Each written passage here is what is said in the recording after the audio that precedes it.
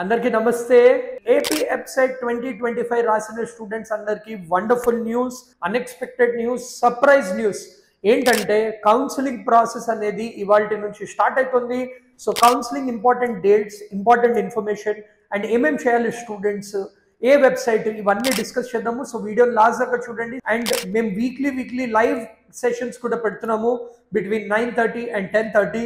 So that మీకు ఏమైనా colleges, branches doubts ఉంటే మీరు కాంటాక్ట్ చేయొచ్చు. సో ఇప్పుడు మనం ఇంపార్టెంట్ డేట్స్కి వచ్చామంటే, so the counselling is starting today 7th of July నుంచి 16th of July వరకు మీరు payment of processing fee online pay చేయొచ్చు. Then online verification of uploaded certificate 7th of July నుంచి 17th of July వరకు ఉంది. Then మీరు web options అనేది 13th of July నుంచి 18th of July ఇవ్వచ్చు. And change of web options అనేది 19th of July మాత్రమే. And release of seat allotment 22nd of July. అంటే 22nd of July కల్లా మీకు తెలిసిపోతుంది ఏ కాలేజ్, ఏ బ్రాంచ్ వస్తుంది అని.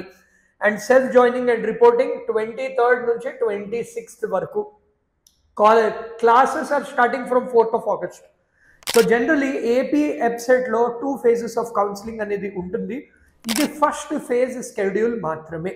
సో దీంట్లో క్లియర్లీ మనకి ఇన్ఫర్మేషన్ ఇచ్చారు దట్ ఎవరైతే ఇంటర్మీడియట్ పాస్ అయ్యారో and admission to 85% will be for local. So 85% of the seats is reserved for local students. Remaining 15% of the seats unreserved seats of local, non local areas.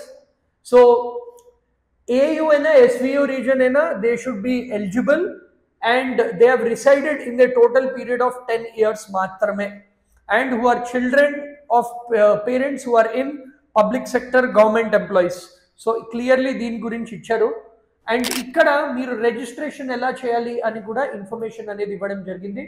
Registration కోసము మీరు ఈ website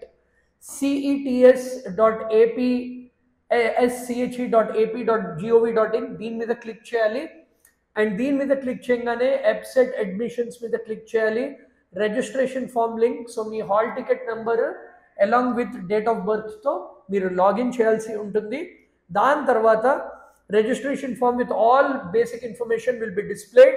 mistakes లేకపోతే మీరు accept the declaration అని కొట్టి next స్టెప్కి వెళ్ళొచ్చు.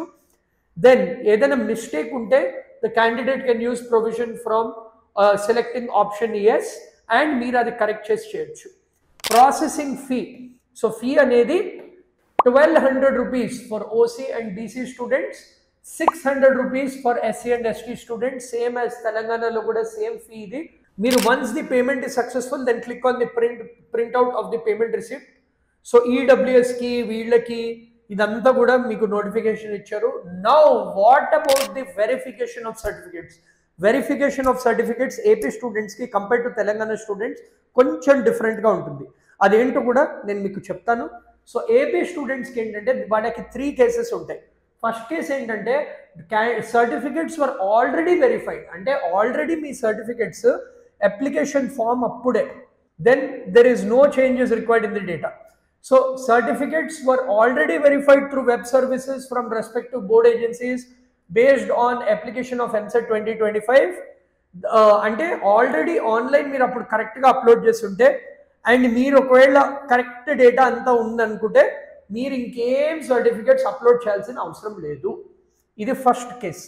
Second case ఏంటంటే changes ఏమైనా ఉంటాయి, అంటే కొందరిది కాస్ట్ మారినా కానీ, కొందరిది ఆధార్ కార్డ్ చేంజ్ అయినా కానీ, కొందరిది ఇన్కమ్ సర్టిఫికేట్ లేటెస్ట్ పెట్టాలన్నా కానీ, అప్పుడు ఏం చేయాలంటే already verified but you wish to change the data, then the candidate has to upload the relevant certificates for online verification.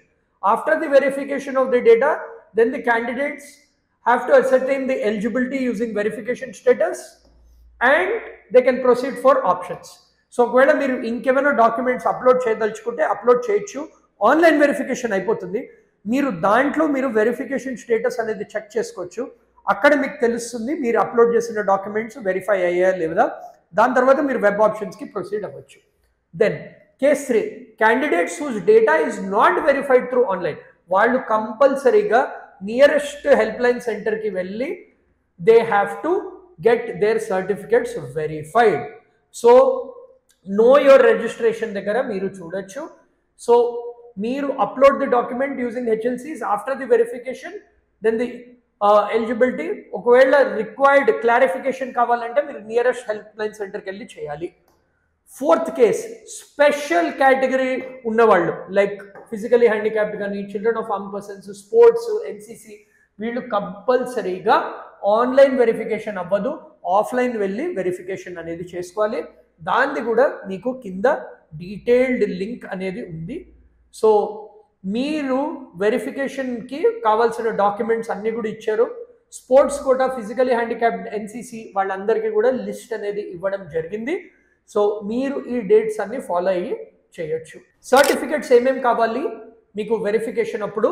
So మీకు ఆన్లైన్ వెరిఫికేషన్ అయినా కానీ ఈ సర్టిఫికెట్స్ అన్ని రెడీగా పెట్టుకోవాలి. Rank card, hall ticket, memo, then date of birth, TC, study certificate, ఇవన్నీ కూడా మీరు ఉంచుకోవాలి, రెస్పెక్టివ్ కాస్ట్ సర్టిఫికేట్. సో ఇలా మీది కౌన్సిలింగ్ ప్రాసెస్ అనేది జరుగుతుంది.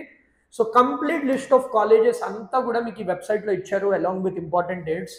సో మీకు last year cut offs list అనేది కూడా ఇవ్వడం జరిగింది. సో మీరు కాలేజ్ వైజ్ చూసుకోవచ్చు last year cut off reservation category wise ఏమొస్తుందో. మేము ఆల్రెడీ టాప్ 10 కాలేజెస్ లిస్ట్ అనేది కూడా షేర్ చేసాము. సో పైన లింక్ ఉంది, అది క్లిక్ చేయండి.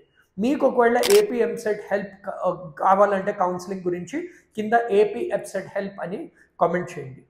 అండ్ మీకు పర్సనల్ 1-on-1 కన్సల్టేషన్ కావాలంటే ఈ నంబర్కి వాట్సాప్ చేయండి. We will help you with the counselling process. All the very best. Share this with everyone.